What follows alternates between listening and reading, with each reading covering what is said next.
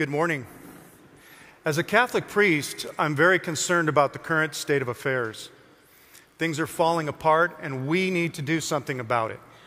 That's why I want to talk to you about a very important issue: facilities management. That's right. I'm not only a priest, but the plant manager of an older facility. Never in the seminary did anyone ever tell me just how much time a priest would have to spend on maintenance. It's always something: clogged drains, leaky roofs, broken water heaters, and downed trees. Fortunately for me, my father was a carpenter, and that's the truth. That's the truth. And he really taught me a lot about construction. So I'm able to have intelligent conversations with my maintenance staff and with contractors. The challenge for me when I first came to the retreat house in Redlands was that I couldn't find the locations of underground electrical conduits, water lines, sewer lines, and septic tanks. It was like living in an archaeological project where much had been buried and forgotten. So this is one of the examples of a more detailed map that I inherited when I came to the retreat house. One of the unique aspects of El Carmelo is that we are surrounded by 20 acres of citrus and avocado groves. The Carmelite order originated in the 13th century in the Holy Land on a mountain called Mount Carmel, a name that literally means Garden of the Lord. Our friars around the world seek to offer places of beauty where people can come to enjoy rest and spiritual renewal. So for me, grove maintenance is not just an economic activity, but a spiritual endeavor as well. I have to keep the groves healthy and beautiful. However, some of the groves are over 50 years old, and they've been neglected, and the cost of maintenance is high. As a trained accountant, I realized the importance of maximizing our resources and minimizing our expenses. The challenge for me was to restore the groves and break even in 3 years before being reassigned. But where do I start? I didn't know the scope of the project, I didn't have a budget, and I'm a priest, not a farmer. Around this time, I met Pat Dolan and found out that he works for Esri. And so I asked him an innocent question: "Can you make me a map?"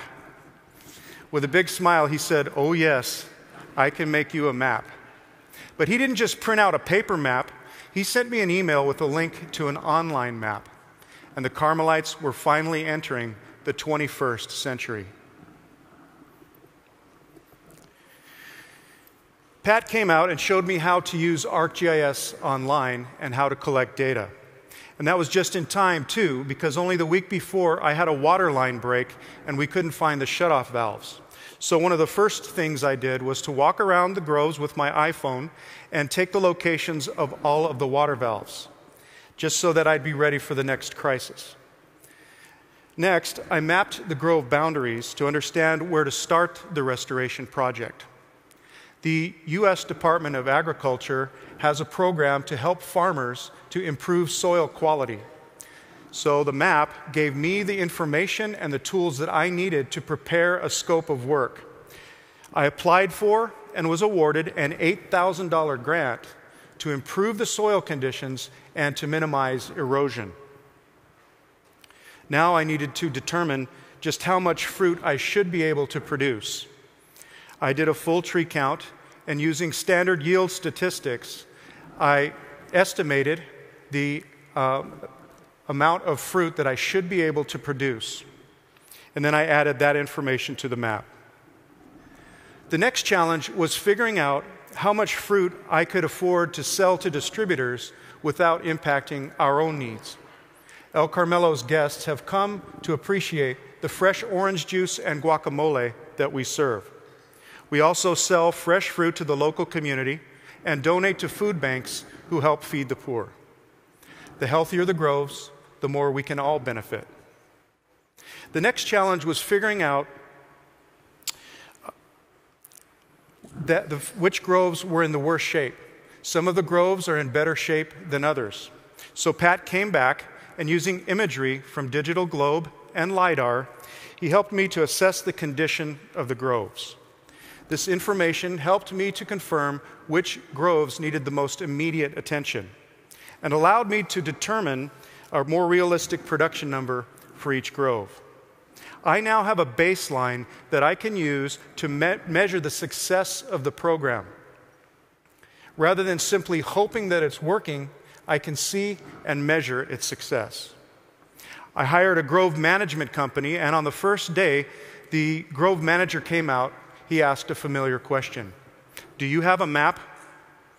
With a big smile, I said, "Oh yes, I have a map, and not just any map." I proudly unrolled my ArcGIS map on the hood of his truck, and we discussed a 3-year management plan without even getting my sandals dirty. He said, "This is great. Can I have it?"